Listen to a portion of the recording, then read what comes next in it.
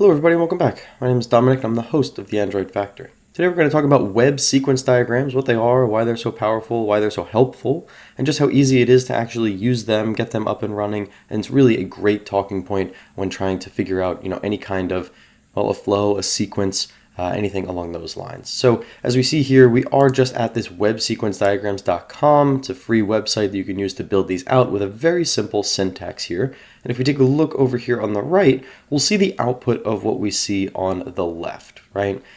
So we have a very clear, very clean way of kind of describing different entities, how they interact, and then over time, as you build it out, you build out the sequence of a particular flow, which could be a super helpful tool from, a system design perspective, or even just, thinking something out in your head, whatever the case is. It's really, really powerful. So let's take a look over here on the left. We see here that we have a title, untitled, and then we have this notion of kind of like an entity and an arrow, another entity, colon, and then some information. And that translates over here to, those two entities being related to one another, in some sense. We'll see here there's other little fancy things, note to the right of Bob, Bob thinks about it, and we see how that renders here in the UI. So it's really just kind of like a very simple syntax to build out a little bit of a diagram. Super helpful, super simple.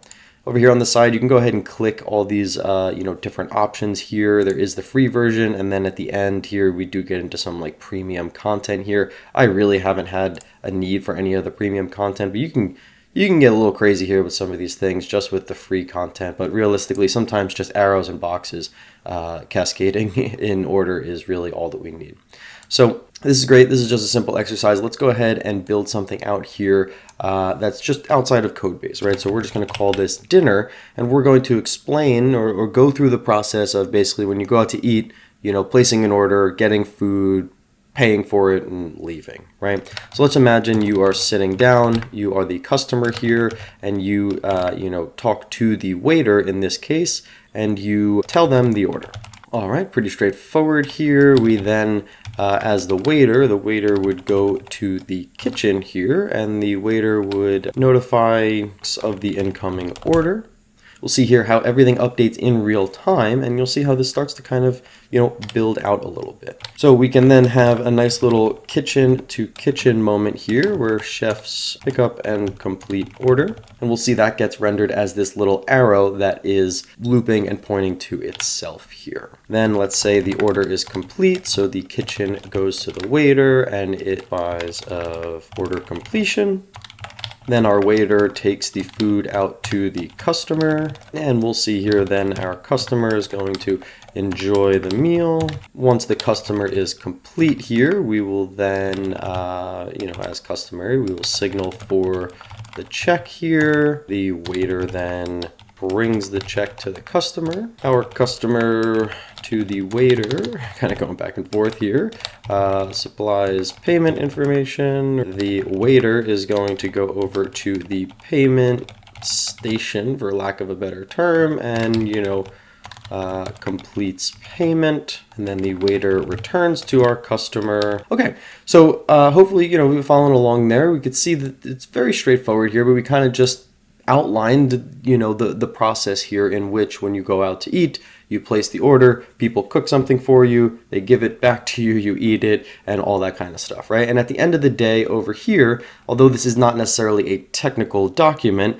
this does showcase the ability of this web sequence diagram. So you could see the different entities pretty easily up here, right? The customer, waiter, kitchen, and the payment station. You could see how frequently some of them interact, right? The customer and waiter are interacting a lot more because there's a lot more in this swim lane here. The waiter and kitchen interact in the very beginning and then really never again, right? And then payment and the waiter only interact at the end. So you can kind of start to see if you were to, imagine this scenario or imagine this situation in some technical terms, you could see, what relies on what information can happen in parallel, or what operations need to happen sequentially, all that kind of good stuff. And so sometimes this is just a really powerful tool to get your thoughts down on paper, and then it can kind of act as something that you can share with somebody else quite easily, and then we can, you can talk with them about, hey, this is a little weird actually, why don't we change this around to interact with this instead of that, and then we can cut out all this middle stuff where we should do this first and then we do that one, whatever the case is. And so hopefully this makes sense. Hopefully this is, you can find use of this in your own day-to-day life or, work or whatever the case is. But this is an Android channel. We do cover a lot of Android content here. So why don't we go ahead and just make a little bit of a diagram here that's a little bit more Android specific so that we could see it applied to, what we love and what we know. So if you made it this far in the video, appreciate you. Subscribe if you are brand new, smash that like button here. And we are just going to continue on with a little bit of extra credit here for, let's go with like an Android API request. Okay, so we're going to have a screen here. That screen is going to talk to a view model, right? Pretty traditional. Let's say on start here, by specific ID for fetching. Our view model then has a repository. Let's say this is movie information, right? And that ID is the ID of a movie. So then we will fetch movie by ID. The repository is going to communicate to the API at this point, right? All right, so let's just imagine there is an endpoint here, API v1 movies movie ID. Seems pretty straightforward, right? Our API is then going to return back to our repository, the network response.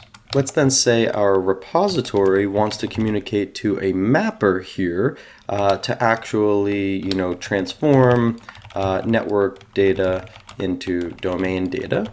Sounds good.